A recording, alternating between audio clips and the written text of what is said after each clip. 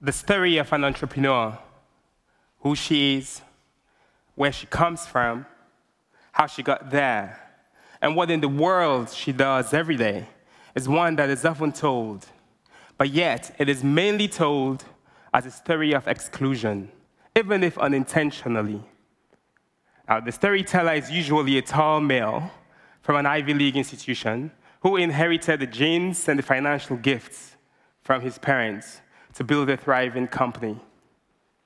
Or a middle-class young man who dropped out of high school and spent uncountable hours writing code to make it easier for us all to choose our next meal or date on an app. And sometimes it's a middle-aged woman from a challenging background who is addressing a social problem for thousands of kids who look just like hers. However, as they are told today, these stories make many of us think, well, wow, that was amazing, but I can never do that. It could never be me. I could never be that. As a child growing up in Sierra Leone, I was told that I should want that what I want, and what I should want is to become a medical doctor.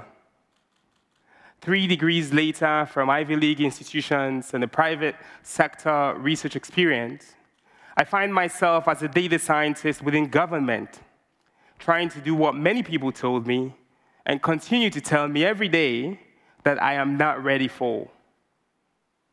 As the first Chief Innovation Officer of the Republic of Sierra Leone and a Technology and Innovation Advisor to the Presidency, thank you. I will tell stories today about how young men and women entrepreneurs on my team are helping the government deliver on its commitments to citizens through code and by engaging with various partners daily.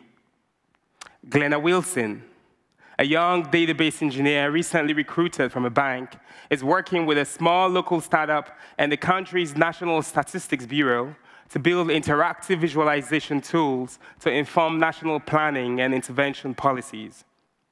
She lives with her grandmother and loves to sing at church on Sundays. Kabine, a reggae musician with 4 studio albums and a 3-year-old boy, builds testing platforms for us to evaluate the technologies we deploy for government services and citizen engagement. For these solutions to work for everyone, they have to function online and offline, on a feature phone or a smartphone, and for some, even when they have no phone credit. And that's exactly what we've done, building a simple unit solution that scales algorithmically so it works for everyone. But of course, while we generally expect that innovation is happening within the private sector, we are resigned to expect the opposite in the public sector. Before leaving my job as a manager at IBM Research Africa to join President Bio's government, I was warned that I will stop learning quickly. This advice mostly came from people who love me. But after 4 months spent building a team who embrace creative freedom and are eager to build solutions that their own kids and parents can benefit from, I have learned more in this period than I could have ever imagined.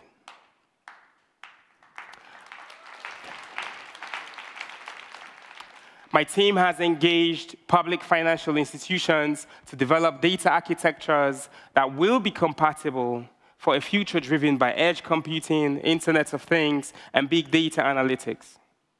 If government is to fully address complex identity challenges, financial inclusion, and security for its citizens, it has to innovate and use state-of-the-art solutions. A couple weeks ago, in a conversation with the Vice President, he mentioned to me that he used the results of a machine learning analysis we presented at a cabinet meeting to inform a fiscal intervention by his government. A recent collaboration with the country's vehicle registration agency and the Anti-Corruption Commission has explored how government vehicles were misappropriated over a 10-year period.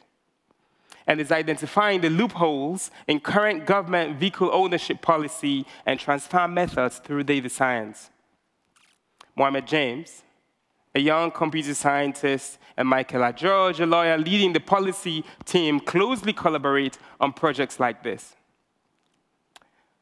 And I'm proud to say that Michaela is not alone. Over 60% of the data scientists on my team are women.